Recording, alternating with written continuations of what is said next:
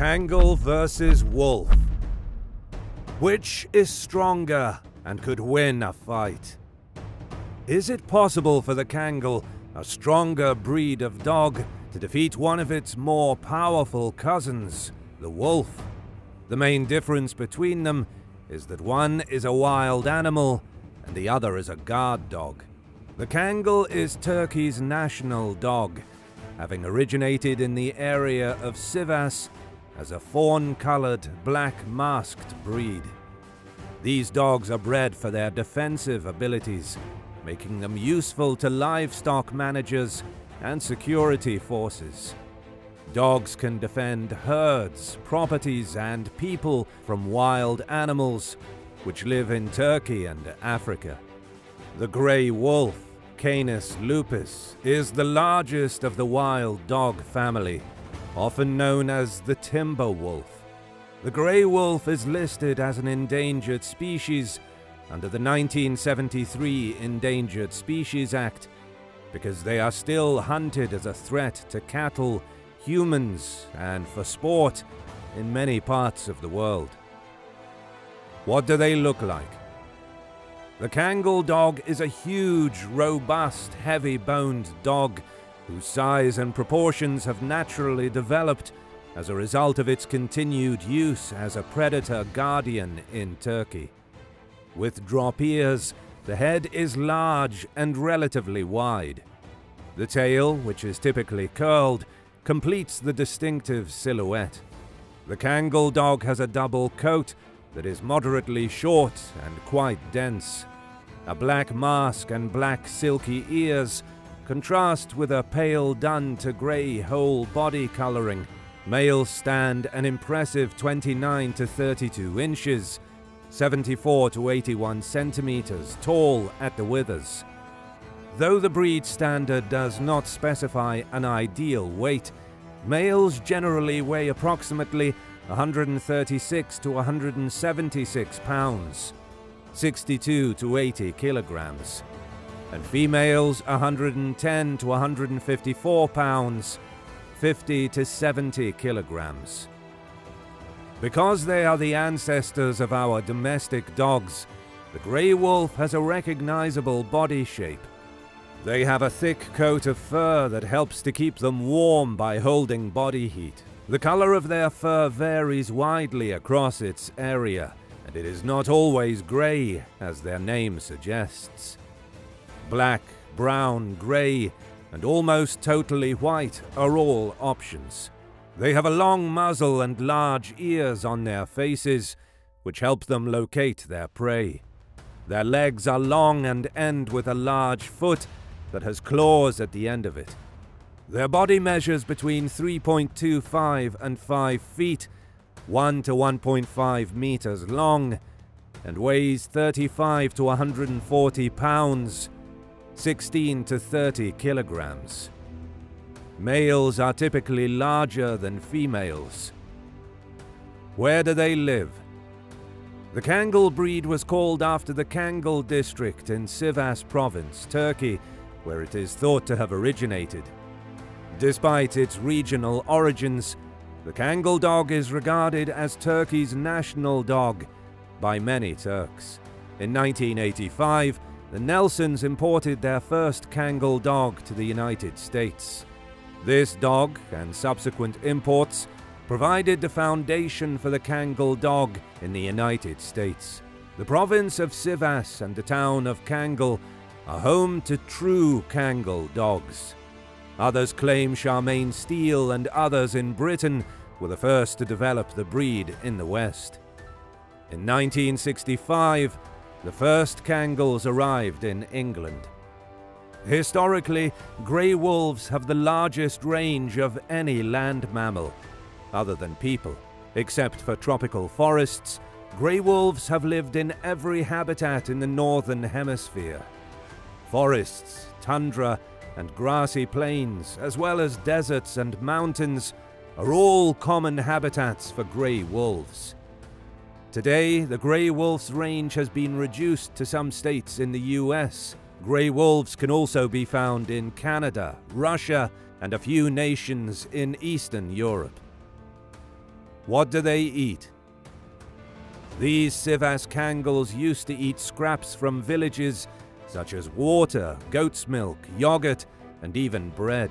Because this guardian's historical diet is likely nutritionally incomplete due to a lack of high-quality protein, you should opt for a high-quality kibble.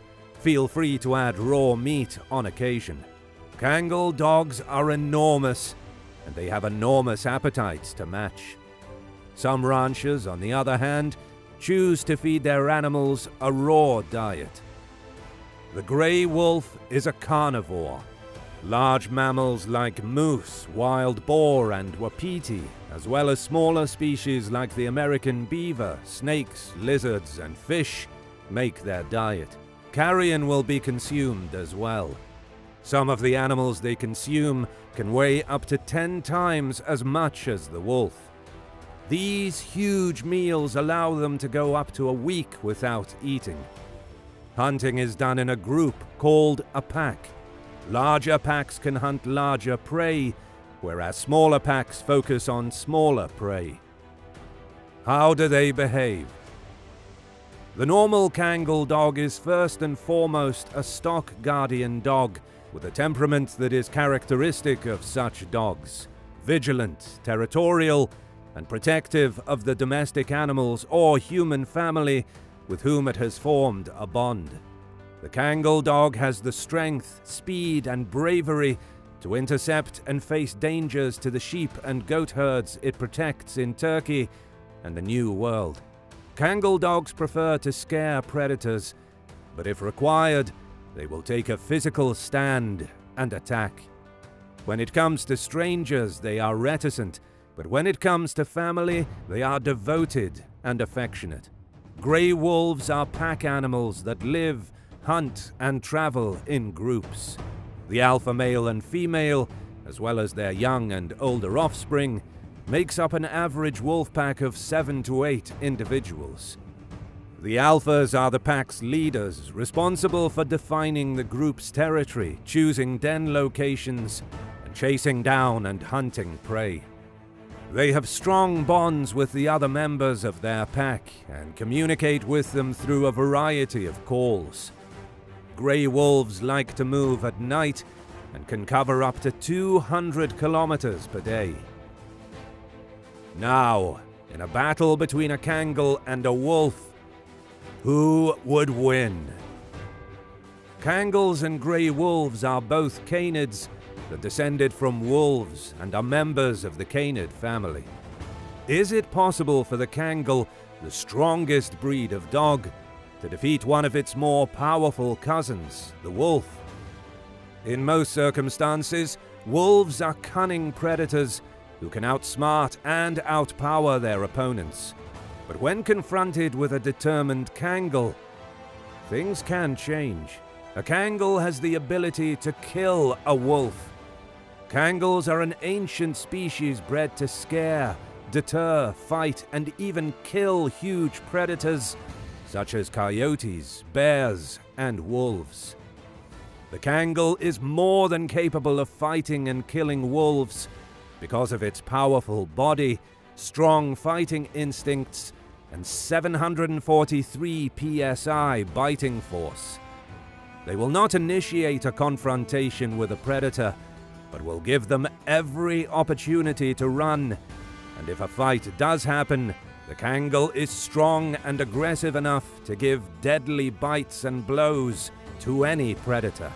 Of course, in a one-on-one fight with a wolf, the wolf can bite the Kangal and kill him. Most wild predators, such as big cats and dogs, go for the neck, but most livestock guards wear neck protectors like this. Basically, this makes it extremely difficult for a wolf to get a grip on the neck, whereas the Kangal can simply grip it. What makes wolves dangerous to dogs is that while they may be close in size, they are completely different animals in every sense of the word. Wolves are apex predators and wild animals.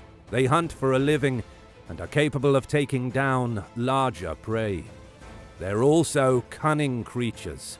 They hunt in packs using clever tactics and are capable of outwitting dogs. Wolves, regardless of breed, will always represent a threat to dogs.